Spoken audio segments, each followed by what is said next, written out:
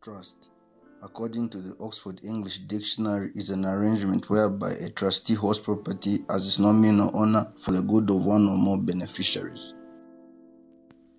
School, on the other hand, is an institution for educating children. When we put the words together, Trust School is one of the country's most renowned education institutions. But for us to find out why it came into existence, we will need to find out the trustee group, the beneficiaries, and the children whose goal it was to educate.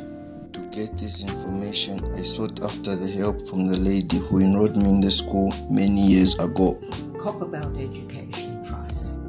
Copperbelt Education Trust was a trustee group founded by the management of the mines located in the towns of Chililawombwe, Chingola, Kalulushi, Mufurila, Luansha, Ndola, Kawe, with the headquarters being established in Kitwe.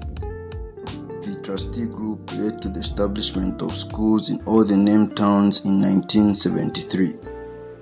The schools were opened with the idea to provide good education for the children of expatriate miners, rather than the mine paying for those children to go to boarding school in their countries of origin. But also the school offered places to children of Zambian employees as well. At the time when it was opened, mainly expatriate teachers, and as the years went on, then more and more Zambian teachers were recruited and integrated into the system. That's pretty much it. Oh, good heavens, that was painless.